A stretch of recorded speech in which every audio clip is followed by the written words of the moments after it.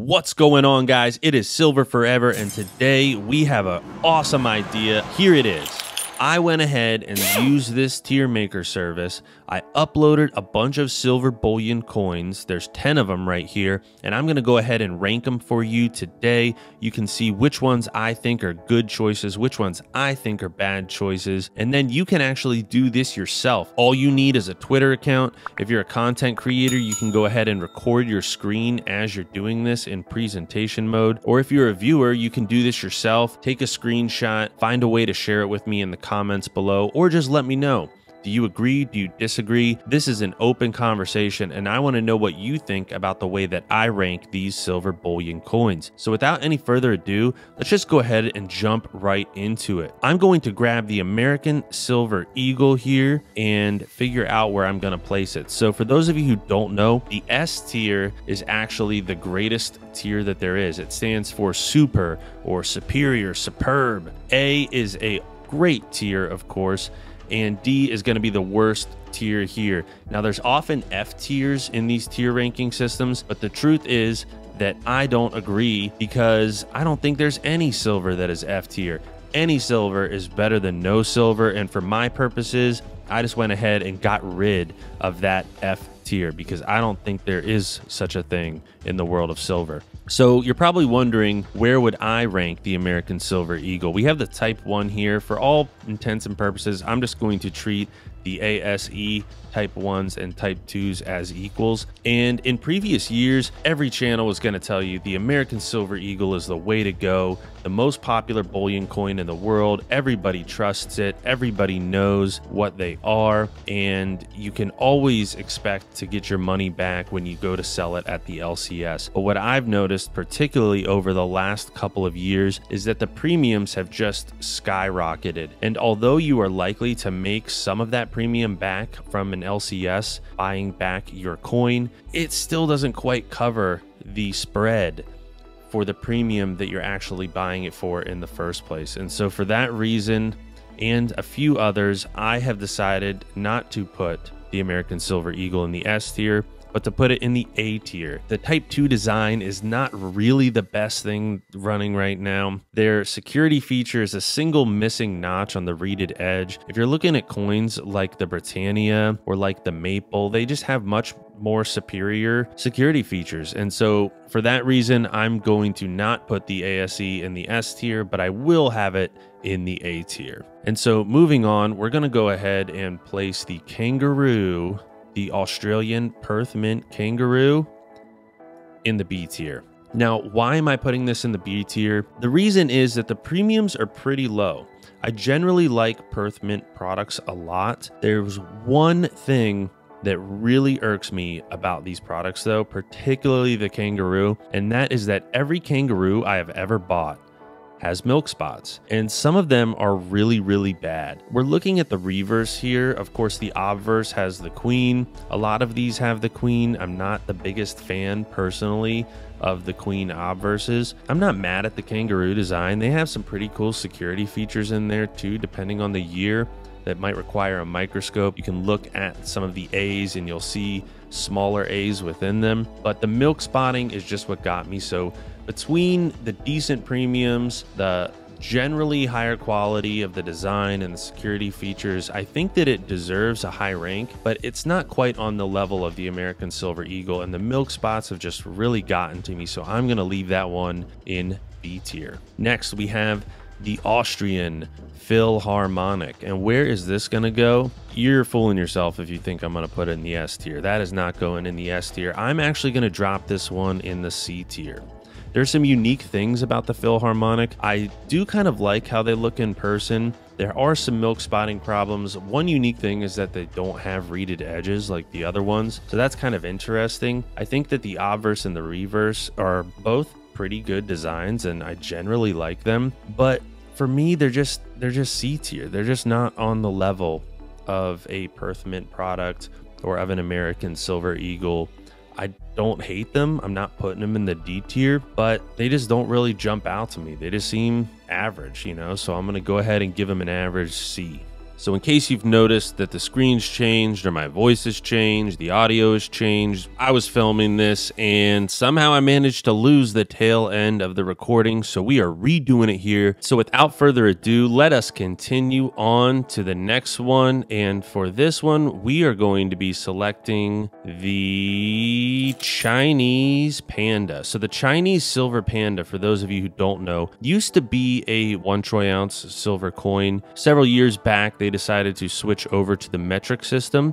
And so now the 1 ounce coin equivalent is actually only 30 grams as opposed to 31.1 grams, which is a typical troy ounce. But the Chinese decided to move back to the metric system, and so now the 1 troy ounce equivalent is actually only 30 grams. But even though it's less silver in each coin, they still command a really high premium, and that's because there's high collectability in these Chinese silver pandas, because virtually every year they come out with a new design. There's also a fairly large contingent of the population in China that actually enjoys collecting these coins, that gifts them to one another.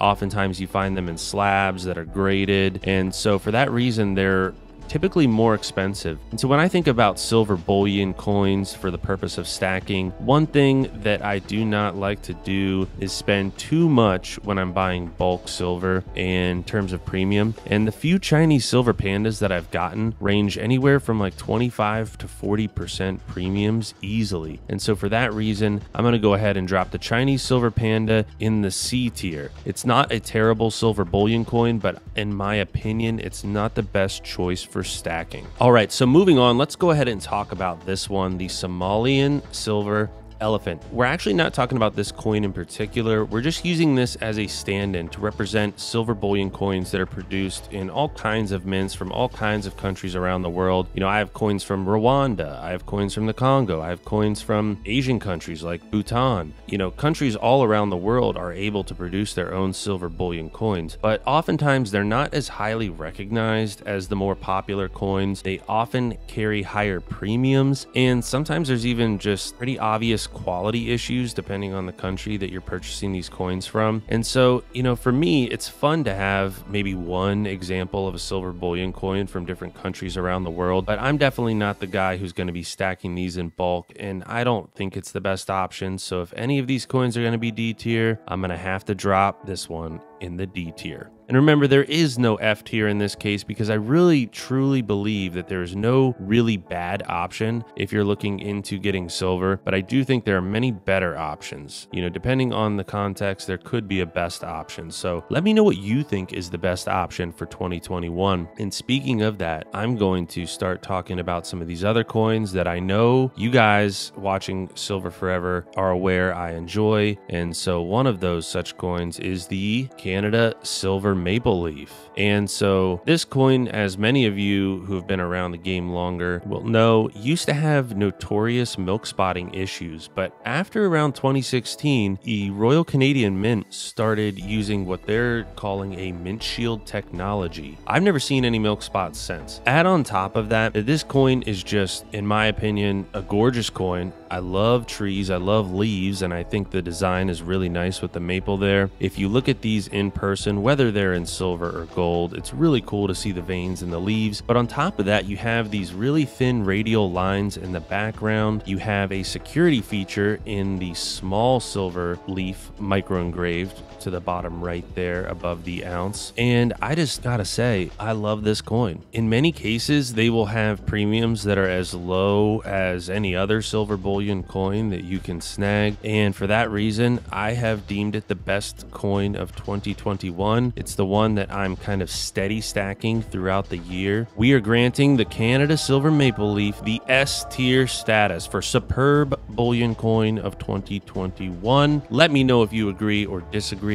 and let's go ahead and move on to the next one, the South African Krugerrand. So the Krugerrand has this design. Interestingly, the Krugerrand has James Kruger on the obverse, whereas many of these coins, like the Royal Canadian Mint coins or the Perth Mint coins or the British coins from the Royal Mint, have Queen Elizabeth on the obverse. So that's kind of something unique about the Krugerrand that I like. The Krugerrands also have a pretty low premium among the silver bullion coins, and I think that they're a really good choice for that reason. But at the same time, I've had milk spotting issues with them. I don't think that they necessarily deserve an A tier status like the American Silver Eagle. They don't have any unique security features on them, and so they're just kind of a solid option. Not the best, not the worst, and so I'm going to drop them in the B tier next to the Australian Kangaroos. And moving on to the next one, we have the Britannia. Now, many of you who watch my videos will know I also have a very soft spot for the Britannia, and I honestly think that it's well deserved. This is a great silver bullion coin. It looks really great in gold as well. Even the 1/10 gold pieces and the 1 ounce gold pieces, both of those look great. I have a ton of silver Britannias. I actually just bought another lot of them, the 2022 Britannias. I really think that these are fantastic coins. I have a 10 ounce version of it. I've got the Brit bar. They have absolutely incredible security features, many of them. They have very small text in the inner ring around Lady Britannia. They have a really amazing security feature that alternates between a padlock and a trident. They have an amazing wavy background there. I just can't say enough good things about this coin, and I'm really tempted to put it into S tier status, but I have to say that I'm going to drop it in the A tier. And that's just because of some milk spotting issues that I've had with the Royal Mint. I know that all kinds of dealers claim that they don't care about milk spots. It makes no difference. Well, I'm not buying it. The reality is my exit plan involves not a stressful, rushed visit to the LCS where I'm demanding as little cash as I can get right now. My exit plan, if I ever do decide to sell and not just pass it on and create generational wealth for my family, is to do private resale.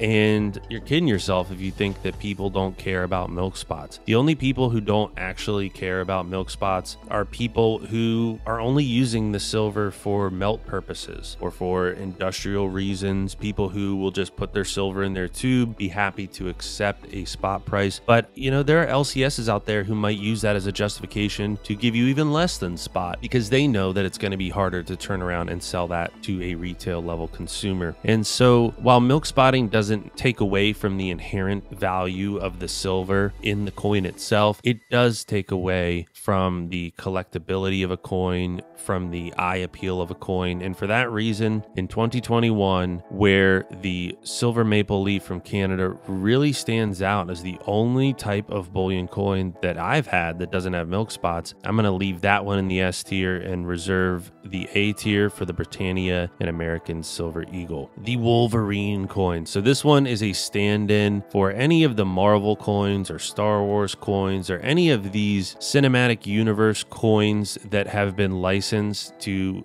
small island nations like Niue or Tuvalu. These are highly collectible. People pay a high price for these things. They will get you a pretty penny, especially on the private resale market. You know, if you buy in on some of these sets early on and you get some coins that are highly desired that people are willing to pay a high premium for years after the fact so that they complete their sets, you can make a good chunk of change selling these things. But I don't know anything about comic book universes. I don't know which collector sets are going to be good or bad. What I do know is that they command a very high premium even out the gate, and I just don't think that they make sense for stacking purposes. If you're a collector, then that's great, but we're talking about bullion here, and you have to consider the fact that if you're paying 100% premium for an item, you're never going to see that back on the tail end if you're selling to somewhere like an LCS, only in private resale. I just don't think they're a good option for me, and I'm dropping them in the D. Which leads us to our very very last one, the Mexican silver Libertad. For those of you who don't know, Libertads weren't always a huge thing. They weren't always an amazing collector item that can get you a lot of money on the private resale market. Certainly within the last year or two, Mexican Libertads have really blown up in popularity. I have some friends, for instance, who would obviously put them in the S tier. They just love these coins. And the truth is, I like the coin too. I like the old design. I like the new design. I have a few in my collection, but I'm not willing to pay an exorbitant rate for them. I just don't think that they deserve S tier status. Now, most people would go ahead and drop them in the A, and I considered dropping them in the A. I was almost convinced by a buddy of mine that they deserved to be in the A. But the truth is, my instincts tell me to drop the Mexican Libertad in the B tier status. And I know some of you are going to be shocked, absolutely shocked. How could you say that the Libertad is on par with the Australian Kangaroo from the Perth Mint or the South African Krugerrand? And the reason is because it costs a lot more nowadays in 2021. So yeah, sure, I might prefer the design of the Mexican Libertad, but we have to factor in how much these things cost. I actually just watched one of Silver Seeker's video where he calls around to see what the buyback prices are on silver right now, and I was shocked to find that the majority of shops that he called essentially said that they would only pay spot for American Silver Eagles. It wasn't but 5 months ago that a bunch of these same shops were paying $6, $7 over spot to buy back the American Silver Eagles. And so who knows, maybe this shouldn't even be an A tier anymore. I'm going to go ahead and leave the Silver Eagle in the A tier though, because it is the most popular bullion coin in the world. It's recognized everywhere, and you know, here I am struggling to even find reasons to leave it in the A tier, but I'm not going to switch it up. We'll do this again next year in 2022, see what's changed. But for now, I want to know what you think. Am I totally off base here with the way that I've ranked these coins? Do you generally agree, or and there's just like one that you think I'm way off on? Let me know in the comments down below. Regardless, hit that like button, check out the description, click on my link to the tier maker site where you can actually do this for yourself. But if you're actually a content creator, I welcome you to use my templates to do this same kind of video for yourself. Credit me, don't credit me, whatever. I really just want to see a bunch more people in the community doing this so I can get a sense of where I am relative to other people, because at the end of the day, you got to stack for yourself. We all have our own opinions. We can learn from one another, but don't let anybody tell you that the way that you're stacking is wrong. Thanks for sticking around. I really value every one of you who has watched my videos and has hung around to the end. You guys are the real diehard stackers. Go ahead and hit that like button. We're not all about stacking silver here. We like to stack like buttons as well, and I just want to stack them high on this video. Hope you guys have a great day, and I will see you next time. Silver forever, out.